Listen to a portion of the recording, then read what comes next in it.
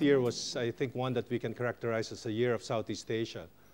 For those of you who've been watching migration or funds flows from different regions around the world, personally, I've seen flows coming out of China moving into Southeast Asia. The question really is whether this is just a flash in the pan or this is something that will be sustained. After all, Southeast Asia, I think, has been a junior partner to China and India over the last many years as an investment destination, as an economic powerhouse. But may surprise you that in the last 7 years, Southeast Asia has been growing as a consolidated GDP at about 5.2%, not a rate that we can ignore, not a growth rate that we can ignore. So in this AIC, we thought that it would be useful to give you an opportunity to look at Southeast Asia as an economic region of interest, one that has been discovered by many investors last year. You may know that some of the markets in Southeast Asia have been the darlings of the investment community. Whether it has been the Philippines, which for the last 2 years has been outperforming most markets. Thailand has been a winner last year. Indonesia has been, for the last many years, been a favored investment destination. Malaysia, of course, is domicile for 3 of the largest IPOs ever done last year globally. So I think Southeast Asia, indeed, is a very, very important market to look at. And today, I'm very, very pleased to have 2 expert leaders from 2 very important economies in Asia. And I just want to make some brief introduction to our 2 panelists today. They represent both the business as well as the public sector in 2 of the important economies in the region. Let me start off with, to my extreme left and to the center of the room. For those of us in the Philippines, somebody who does not need any introduction, Mr. Manny Pangilinan.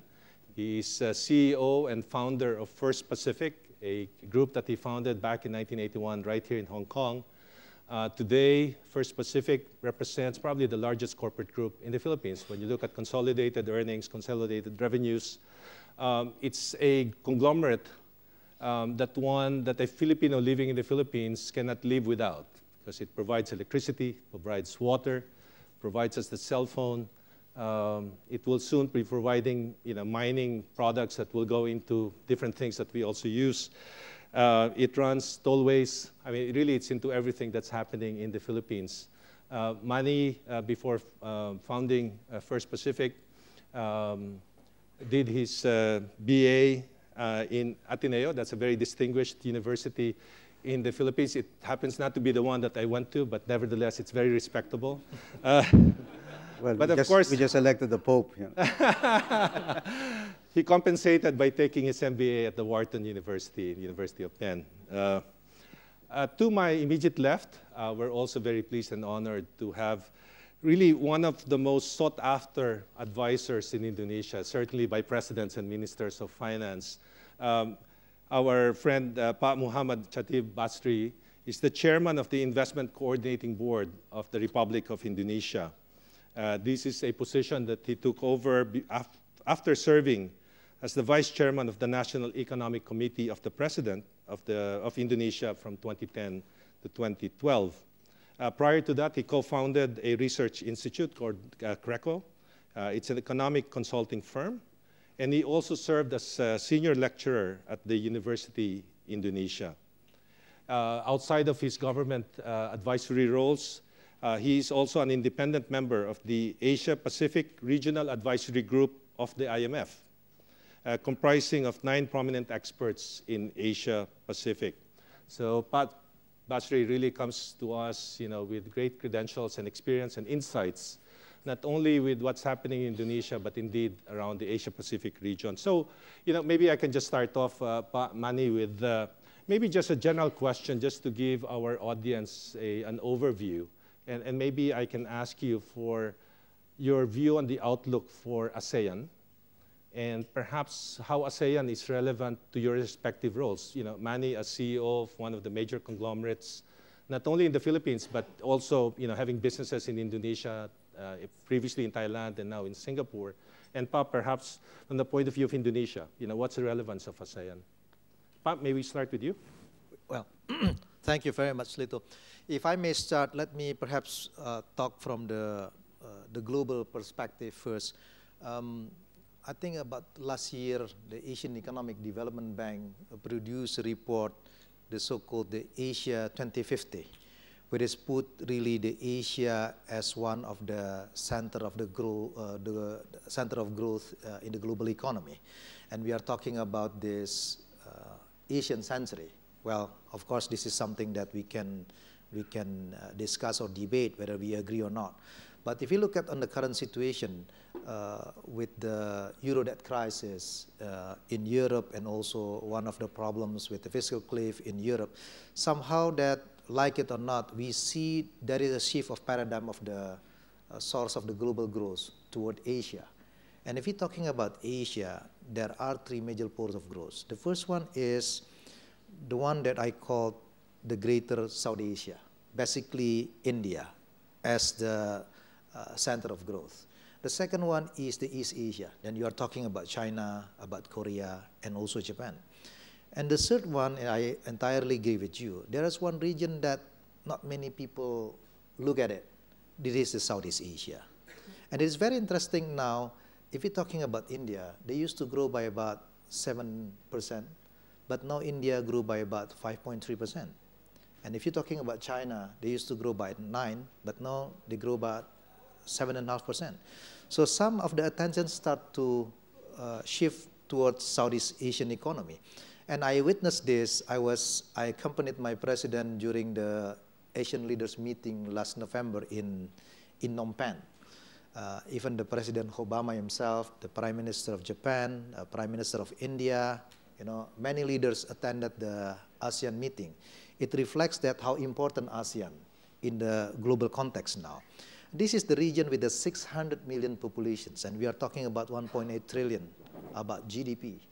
And from that perspective, not many people realize that 48% of the total ASEAN GDP is basically Indonesian economy.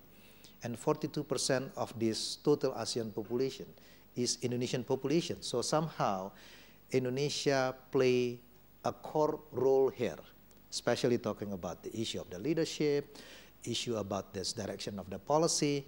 And if you look at about the intra-trade within the ASEAN countries as well, it increased quite substantially in the last couple of years. So when we are talking about the new shifting of the global paradigm, definitely ASEAN is one of the potential in the future, especially with the fact that India and China are facing the slowing down of the economy. If you look at the average growth of the Southeast Asian economy, we continue to grow more than 6% last year. So a lot of potentials. And a country like Indonesia, because the size, because the populations, play a major role here. So this is the way we look at ASEAN. The second one is from the geopolitical perspective, because we have China on the one side and also Japan on the side. One of the roles that ASEAN would like to play is to become a hub, a major driver for this, the relationship between China, Japan, and also India. So the strategy is always ASEAN Plus. Yeah.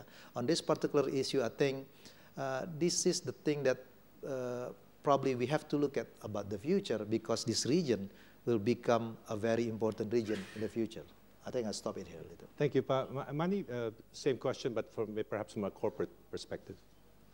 Well, for us, we tend to look at ASEAN in rather simple terms.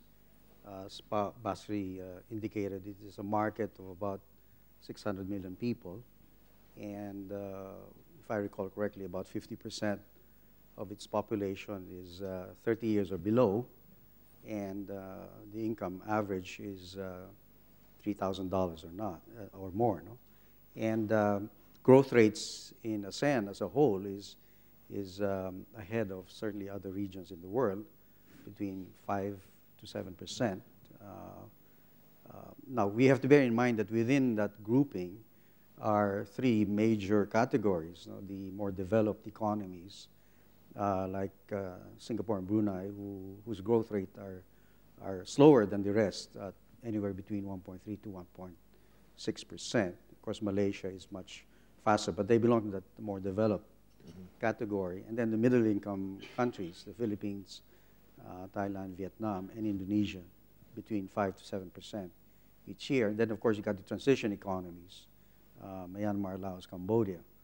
Now, so it does, the economic makeup, the regulatory structure of each of these countries tend to differ from each other.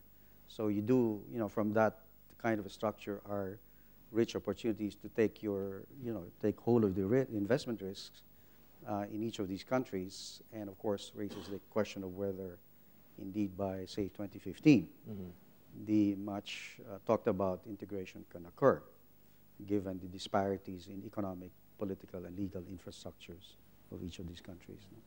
Thank you. I'm glad you mentioned about 2015, because there's a lot of expectations about end of 2015. It's supposed to be the start of the ASEAN economic community. Perhaps not everybody in the audience would be too familiar with what it actually means.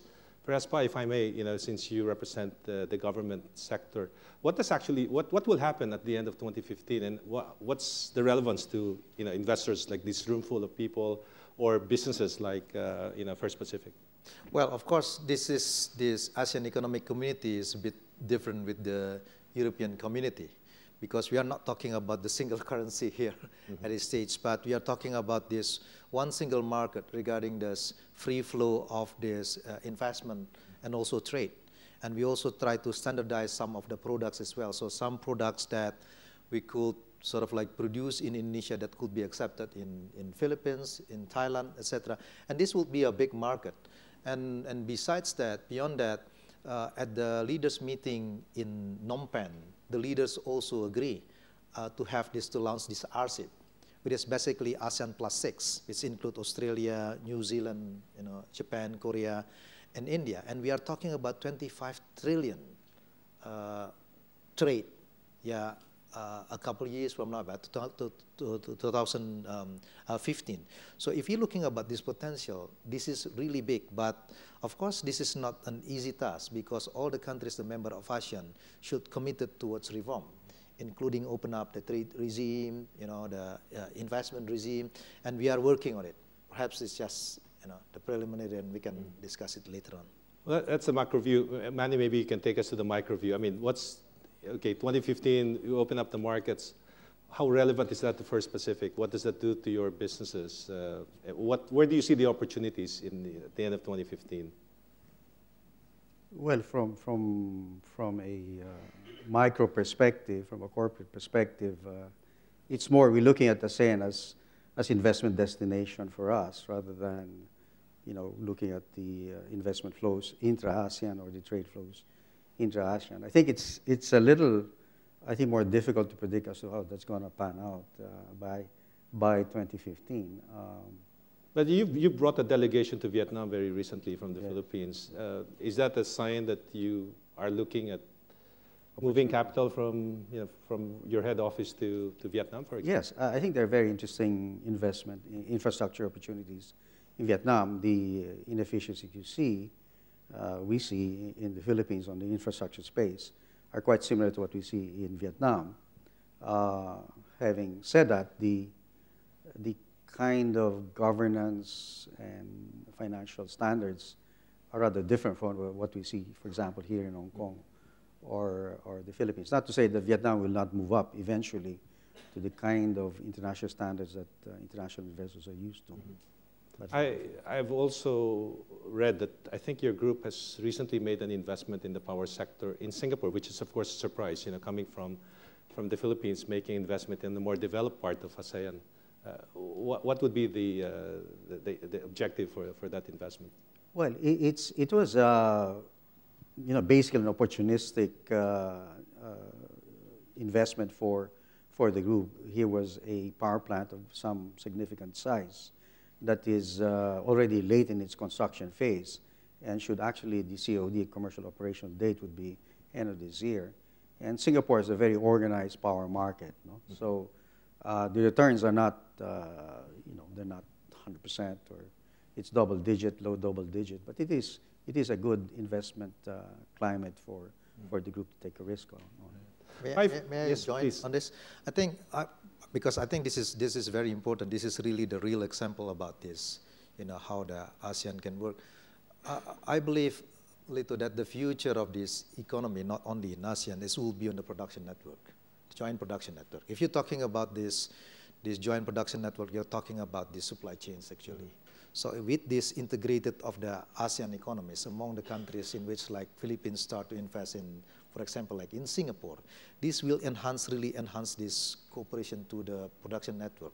With this country left behind in terms of production network, we cannot join this. That perhaps will be in difficulties in the future.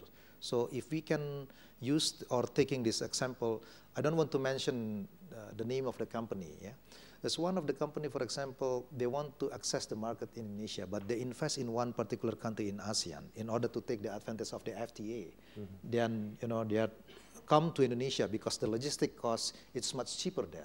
So that kind of things, that will be the strategy in the future. So by having this ASEAN economic to be integrated, I think this is the thing that we really, want to expect in the future.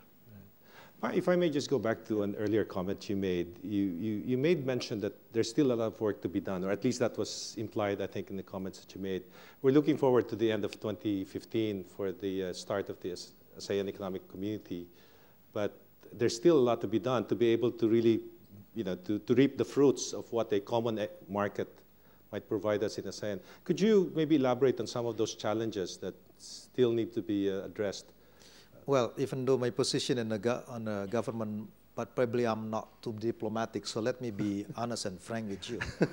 One of the problem with the ASEAN is we always work in ASEAN way, in the sense that we always work in consensus.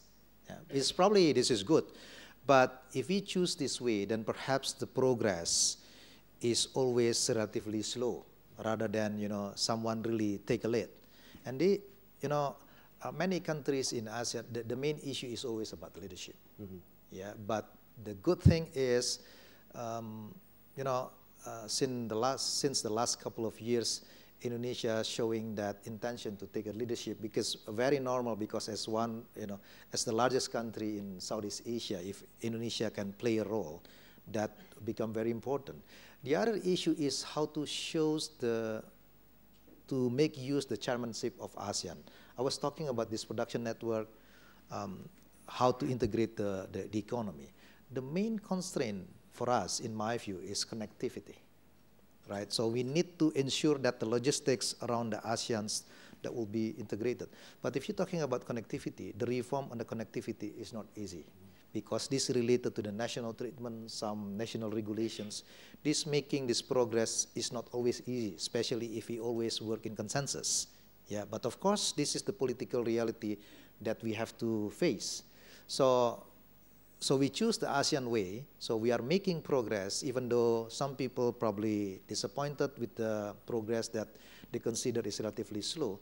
But I do some hope, and I do believe that we are moving into that direction. Thank you very much. Yeah, at this point, I think this will be a good time to take some questions from the floor. If you want to ask specific questions to our two gentlemen, or macro-regional questions, feel free to do so. Yes, there's a gentleman on this side of the floor. If you can just hand him over the mic. As energy demands are increasing rapidly in Southeast Asia, would the two panelists like to comment on ongoing disputes between China and the ASEAN countries over access to hydrocarbon resources in the South China Sea, and how these disputes might be better managed in the future? Thanks. Who would care to answer that question? Now I have to speak like a government official. Well, it is a, speaking from the Philippine perspective, it is obviously a very politically sensitive issue. And as Pa Basri said, ASEAN works by way of consensus. The Philippines has opted to take both the legal and the political route in terms of the settlement of the South China Seas issue. And I think in that respect, to be honest, I don't think ASEAN has taken a unified stand with respect to how to approach and manage China in the matter of the South China Sea sovereignty. So it is a difficult one, I must say. To be fair to China, our understanding from their position is that they have been consistent in respect of that position to their credit, namely that if we were to set aside the issue of sovereignty, then they're prepared to deal with the commercial aspects of the transaction. In many respects, of course, we can only speak as a business person. We can only push the discussions with our counterpart in China to the point where there could be a commercial transaction. And at the end of the day, if there's gas there, then there is a basis for a commercial transaction. If there's no gas there, there's nothing to speak about, right? Mm-hmm. So, but you do need to determine whether there's the hydrocarbons resource there, and we can only do that by exploring and drilling the relevant wells in the area. Mm-hmm. So we need an understanding with China, so to speak, before we can send our survey vessels and oil rigs in the area. Basri, would you like to offer some comments? I leave it to you. Perhaps if I may rephrase the question then so that you can take it from an ASEAN perspective. Is there any role for ASEAN as a community to help facilitate a resolution of these issues? In as much as there are 4 members within the 10-member ASEAN community who are involved in this issue: Malaysia, Philippines, Vietnam, and Brunei. Well, as my understanding, this is a very sensitive and a very difficult situations, but the way we look at this issue is always we have to settle it through the ASEAN countries dealing with China rather than separately for each country. Mm-hmm. Because this making the position of the bargaining position of the ASEAN become very weak, but certainly what we want to achieve on that process, I cannot to talk further because this is part of the issues that being discussed at the ASEAN leaders meeting, but certainly the position is we want to settle this issue properly. The ASEAN itself have a discussion with China regarding this issue, and the position is quite clear, at least the Indonesian position. We want to have this issue from the ASEAN perspective rather than the individual members. Thank you very much. Can we have the next question, please? Yeah,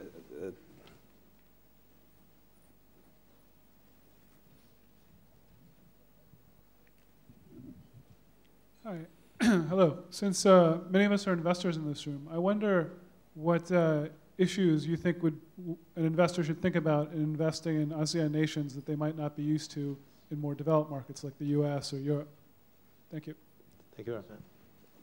Manny, would you like to take the first crack?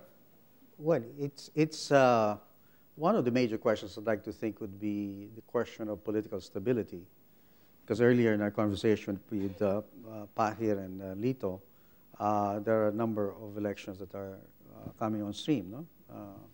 In Indonesia, Thailand. In fact, if I may, Manny, let me just enumerate them. General elections in Malaysia coming up next couple of months, presidential election in Indonesia next year. 2015, it's Thailand's general election or scheduled general election, and then Philippine presidential election, 2016. So every year we're exposed to this. Yeah, so it's a question that's been posed with respect to the Philippines, what happens post this administration. More in the matter, I think, of governance, because this government has exhibited its focus and its adherence to good governance. So that will have to be factored into your investment decision. Well, if I may add on this, I think it's one of the issues that at least the thing that we learn from the investors is issue of this doing business, about the investment climate. Yeah.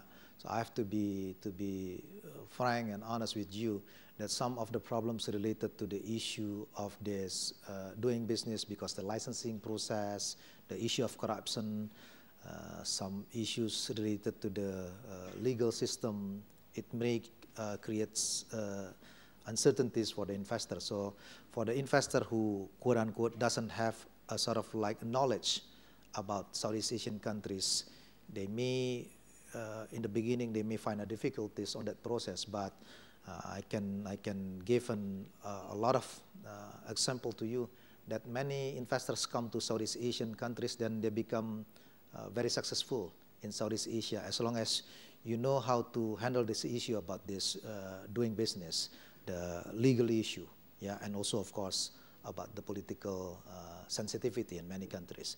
The other thing is also because the ASEAN countries is varies. If you're talking about ASEAN 5, Indonesia, Malaysia, Singapore, Thailand is more or less, even though a difference in terms of income per capita, but more or less comparable. But if you compare with the CLMV, like, you know, like Cambodia, Laos, Myanmar, Vietnam, perhaps at the different stages. So even though we are part of this ASEAN, then we really have to look at about the market as well, the segmentation of the market. Mm-hmm. But the thing is, if I may add, Lito, you do have to, for example, one lesson we took away from that trip, or trips that we've had in Vietnam, is that you do have to respect how they do business there in each particular country. If capital were specific in terms of, you know, when you ask for money, you have to identify what you want to use the money for. The investment destination is also true. That applies to them, because you have to respect how they do their policies, their rules, their regulations, even their financial standards. So, because we've been in a bidding situation out there in Vietnam, and we applied our rules, so to speak. At least we're familiar with as First Pacific, and we lost. We lost. Thank you. I think there's another gentleman in the same part of the room. Credit Suisse actually published a report early last year regarding talking about the growth of the ASEAN market the last 10 years. And they say that the growth is actually coming mainly from high raw material price, including coal and palm oil for Indonesia, oil and palm oil for Malaysia, and other soft commodities, including rubber and rice for Thailand.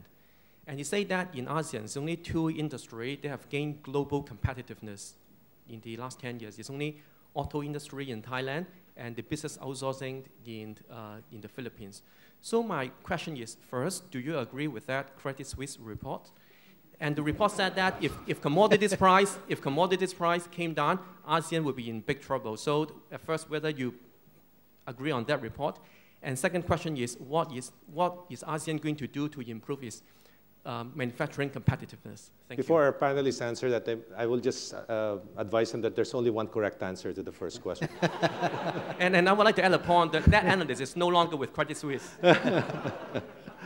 Well, I think that speaks to the fact that the economic structure of these countries are quite different. The countries that you mentioned, Indonesia, Malaysia, Singapore as well, are pretty much export-driven, right? In the commodity space, not the Philippines. We are domestically consumption-driven as an economy. The tourism sector, the BPO sector, and domestic consumption being fed by overseas remittances.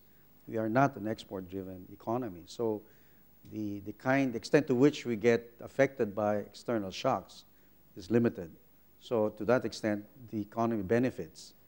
But when the global economy is doing very well, or Asian economies in general doing very well, we don't benefit much from the resulting trade that emanates from that kind of thing, from that kind of very buoyant development. Yeah. So how to reconcile these different economic structures, not to mention political and legal infrastructures, in an integrated economic union is for us a big question mark. That doesn't mean the opportunities don't lie in these countries. They do. But we don't look at it for now as an integrated economic unit. Basri? Well, I certainly agree with you about this, you know, the characteristic of each economies among the ASEAN member country like Thailand, like Singapore and Malaysia is more export oriented, whereas Philippines, Indonesia is more domestic economy. So it's rather difficult to sort of like having this conclusion about the ASEAN, the characteristic of ASEAN. But one thing that I can share with you, despite of this various characteristics among the countries, I would say that overall the ASEAN economy still robust with this, you know, with this growing middle class, with the young population that Philippines has, the Indonesian has. Somehow this is really a bigger potential market. That's the first one. But your second question is also very important. So let me take the perspective about from the Indonesian perspective. What happened if the commodity price, down, or the energy price down?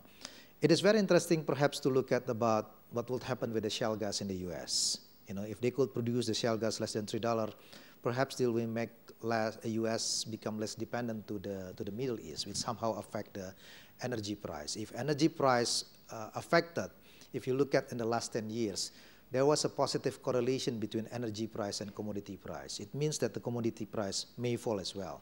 Then the question is, what will be the impact for a country like Indonesia? I have to be frank with you, the 65% of our export is energy and commodity related. So this somehow will affect our export. So on the export side, this may be affected, and especially for the people who live outside Java. Because if we're talking about the characteristic of the country, Java is mainly manufacturing, and outside Java is basically commodity and energy. If the people outside Java are affected by this, and there will be a possibility of the declining the domestic demand. They're somehow affected by this. So that is why the government is preparing and anticipating for this. A country like Indonesia, we cannot continue to rely only on natural resources or cheap labor. Somehow we have to move into value chains. And that is why the role of ASEAN play a role. Because if we want to move into value chains, then the issue of the production network, the logistic play a role. We have to be integrated with Thailand, with Singapore, who has a sort of like, export-oriented market, and also like Philippines, like other countries. This is the way I look at this issue. I think, if I may just add a dimension to our power plant investment in Singapore, one consideration, albeit not a major one, but certainly one that might be important in the long term, is that we understand, it's probably not much publicized, that certain ASEAN countries, we don't know exactly who, but we think it is Vietnam, Thailand, Singapore, Malaysia, Indonesia, have entered into a power grid agreement to interconnect their power systems. So that I guess there would be this interplay of power sources that will assure security of supply, but perhaps impact eventually power prices in each of these countries. No? So we'd like to participate in that power grid prospect, and who knows, one day can we connect the grid, say via Mindanao, with what may be available in Indonesia. No? Secondly, Petronas is a 30% shareholder of the power plant, and I think that opens up a potential opportunity to work with Petronas, particularly with respect to Meralco's plans to build a gas-fired plant or plants in the Philippines. Perhaps we could talk to them about I think we've raised it, in fact, with Petronas, about the possibility of gas supply to the Philippines from their gas fields. So these are rifle shot opportunities as such, but very important, I think, for the region and, of course, for us. Thank you, Manny, for raising that last point, because I think it's something maybe I'd like to explore. That ASEAN is not just about free trade within ASEAN, but really it's a creation of new partnerships within the region. And I think you mentioned about possibilities with Petronas as far as your group is concerned. Yeah, maybe to both our panelists, can you comment on the potential benefits that the ASEAN community can provide because of business partnerships that will be created out of this? And are you already experiencing that? And does that either benefit Indonesia or benefit First Pacific? Well, certainly in the power sector, the Philippines, about half of our fuel source is, at least from a Meralco perspective, is natural gas from Malampaya. But we don't know when actually the gas supply will end. It will end one day, starting perhaps 2023, 2025. So we do have to look for alternative sources of gas. Indeed, as Pa said, the U.S. might be a potential supply of shale gas, but that's, they're so far away. Is Malaysia, is Indonesia a potential source? We have to take a look at those sources from a security standpoint for the Philippines. And there are 3 significant gas plants in Batangas, and I don't think the country can afford to have those assets stranded without a secure gas supply in the event that Malampaya runs out by some date, or indeed if we are able to proceed with the development of SE-72 out there in the South China Sea. Now, from an Indonesian standpoint, is that something that the Indonesian government is trying to promote? I mean, encourage Indonesian companies to go out there in the region and explore partnerships, collaborations? Yes, certainly, Lito. If I may mention names of the companies, yeah, I can give an example that last October, L'Oreal opened up its largest cosmetic in the world factory in the world in Indonesia, and the objective of this, of this factory is actually to cater to about 70% of the market in Southeast Asia, which is put the production base in Indonesia. Similar with Toyota, about last week they opened one of the factory with launching the new brand, Etios, which is basically will be produced in Indonesia, like Soluna in Thailand. So I look at it, this is really the part of this, the companies start to make using of ASEAN as a market and put the production network. In addition to that, for the future, I think it's very important for the issue of the domestic, like food security or energy security. In Indonesia, we are talking about self-sufficiency, for example, like for rice. But we do still have some problems regarding this issue of the agriculture product, because maybe productivity is still relatively low. And one way to solve this problem is we encourage Indonesian companies to invest outside Indonesia, perhaps in Laos, in Cambodia. And later on, if there is a need for this food security, then we can import it for a country like Cambodia and Laos for Indonesia to ensure, to cater to our domestic market. So by doing this, we encourage more investment, not only come to Indonesia, but also to go outside Indonesia to secure the issue of food security, the energy security. I believe this is the way like China also secure their energy issues. Thank you very much. Can we have more questions from the floor? Yes, gentleman in the middle. What are some of the challenges that you see going forward, and in particular with regards to skilled labor, and also the importance of FDI for kind of the continued growth? I think in particular in the Philippines, where we've seen relatively nascent form levels of FDI. So what question is around skilled labor, perhaps as a constraint to, to ASEAN, perhaps not uniformly? And then second question is in foreign direct investments. Perhaps let me address your question. It is true that one of the problems that Indonesia is facing now is about the skilled labor. Yeah. So because Indonesia is moving into the value chain, so we move from this unskilled labor into the skilled labor, and there is still some gap about this. So what the government is doing now is to encourage more on the issue of the vocational training, encourage the companies. And the thing that I'm still working on it, unfortunately, I have been very successful to convince my colleague, the Minister of Finance, towards it. My proposal is, why don't we ask the private sector to do the training and provide a tax deductible? So rather than the government provide the training center, because to me this is more makes sense rather than the government create a training center. This somehow will help the issue of this skilled labor. Or maybe in the short term, sort of like the technology spillover come from the foreign direct investment. And this is related to your second question. A country like Indonesia, last year, we booked the record high in terms of foreign direct investment, $24.5 billion US, which is jumped 27% from the previous year. It was very significant. And we booked about $86 billion US commitment to invest in Indonesia. So in terms of this, many foreign direct investments start to look at Indonesia, and why this is important. So let me share with you. To achieve 7% economic growth, Indonesia needs investment over GDP is about 37%. But our current domestic savings is only 32%.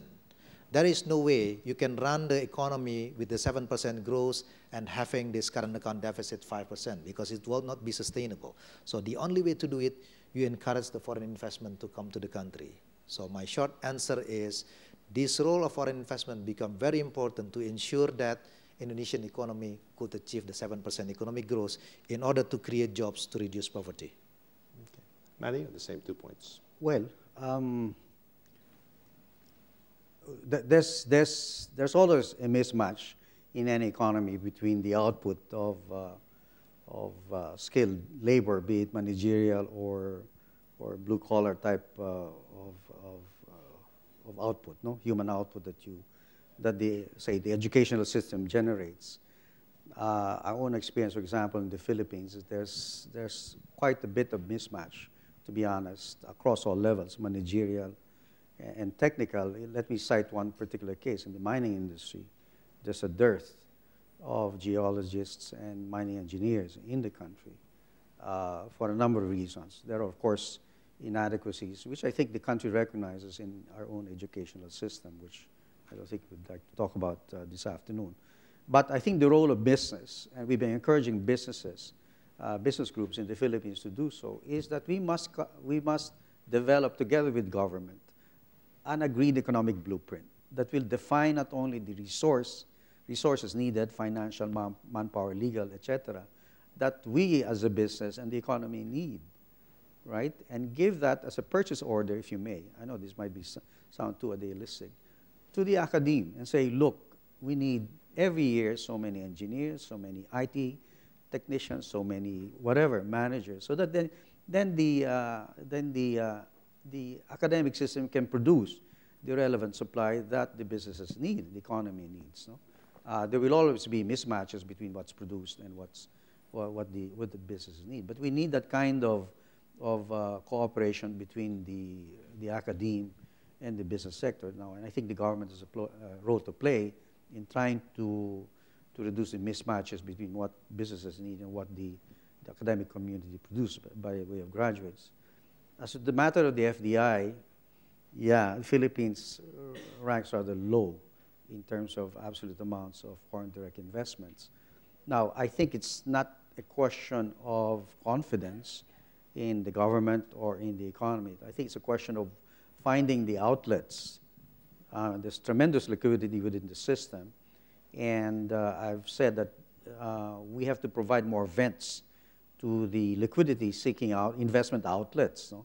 And the easiest of those outlets are the stock market and real estate. So I think there's concern about the asset bubble being created. So if you open more vents that are more enduring in nature, like if people invest in airports, in light rail, in tollways, in power, then I think the economy will prosper more. No? Thank you. I think there's a gentleman at this side. Actually, a question is related to what you just mentioned. The property market in certain countries, ASEAN countries, is overheated. Credit Suisse, for example, just came out with a report on this. In the Philippines as well. How confident are you that this growth we see right now is really part of an efficient allocation of capital, and to what degree are we here again in a boom and bust cycle that finally at this 2015 is not really that kind of a big bang we hope for? Well, it's certainly, I think from our perspective, beneficial if the investments were to flow into what I said, the more enduring type of outlets. So, you know, the Philippines needs a lot of infrastructure work, investments. I think the President has mentioned manufacturing, even agriculture, certainly the tourism sector are things that the country needs and can excel in. No? So if we could find the appropriate outlets, more and more of them, I think that's where the investments should flow and perhaps cool down a bit what you mentioned, the real estate and stock market. No? The easiest to go ahead into and the easiest to exit from, right? Thank you. Apart from Indonesia. Well, I may have a different view on this for the case of Indonesia, because if we're talking about that the property market is overheating, I'm not really sure, because if you compare about the property price in Indonesia is much cheaper compared to many countries in ASEAN. Even though if you look at the way in terms of the credit growth towards property, it's very hard to say that the potential of bubble it's really there. Yeah. The second issue is in Indonesia there is a limitation which not allow the foreigners to buy this property unless we open this. to the foreigner, then I can see it and I can imagine that the property price will go up quite significantly. But rather than that, I'm not too worried at this stage about this issue of this, overheating on the property market, because I know this is a very rough example. This is really an anecdotal evidence. If you compare about the price of property in the most expensive business district compared to like Singapore, of course, it's not entirely comparable. It's probably only 1/5, compared to that. So I don't know, how do you explain if Indonesia is overheat, and how do you explain Hong Kong and Singapore? Thank you very much, Bob. We have time for just one more question. So if there's any, yes, a gentleman in the middle of the room. Hi. Just one thing. So with this minimum wage the hikes in Thailand, Indonesia, so as an investor, we see that the corporates are losing out on the competitive, the cost things are going up. But how do you see that this will eventually end up fueling inflation down the line? Because I see that probably happening in Jakarta specifically. Well, on the issue of this wage hike, if you're talking from the foreign investor perspective, let me give the data with you. The investor that focus on the labor intensive is only about 9% of the total realization of investment. So most investment that went to Indonesia is basically capital intensive or natural resources. Yeah, so the impact is rather limited. The second one, most of the foreign companies actually they pay the wages higher than the minimum wage because somehow they have to comply with the standard regulation. So the one really affected by this is mostly local or the small medium enterprise. And about the impact of the inflation, I think the situation is rather different with India. Yeah, with this the increase of the wage hike spiraling with this accommodative monetary policy. In Indonesia, the role of these commodities play a major role in terms of this, inflation. For example, like the import restriction on some garlic and onions, like a couple of months, last month, it's really pushed the inflation to relatively high. But now the government opening up the import, with this, I believe that somehow the inflation will become under control. Manny, any comments on the labor rates? Well, my impression of inflation rates in ASEAN is the rates are fairly benign, maybe with the sole exception of Vietnam, where I think it was double digit in 2012, or 2011, then down to high single digit in 2012. We don't detect any wage push inflation evident in the Philippine economy as such, so that seems to be fairly well managed. Okay. As an opportunity for our panelists to make their closing remarks, maybe I'll just ask one question for hopefully a brief answer. If you had to give one investment tip to this room full of investors that would take advantage of the ASEAN story, what investment would you suggest to them? Well, if I may suggest, is go to the consumer products. With this growing middle class, with the young population, this is really the region for this, the future business. I think most of the, consumer products are doing very well in many countries in ASEAN, except Singapore, perhaps, because the population is very small. Thank you, Manny. Well, by First Pacific. Well, ladies and gentlemen, before I end this session officially, I just want to advertise that, for those of you who want to learn a little bit more about some of these ASEAN countries, there is a specific session on the Philippines at, I believe it's at 4 o'clock. There's also a session on Indonesia, which Pa Bastri will be leading. I'm not sure if it's, what time, Pastor? 3 o'clock? Yeah, after this. And I hope some of you were able to join the Malaysian panel session earlier this morning, but we've tried at Credit Suisse to provide you really an ASEAN full of presentations, both at the regional as well as the country level. I hope you have found this session very useful. Please join me in thanking our panelists, Manny Pangilinan and Pa Bastri. Thank you. Thank you very much.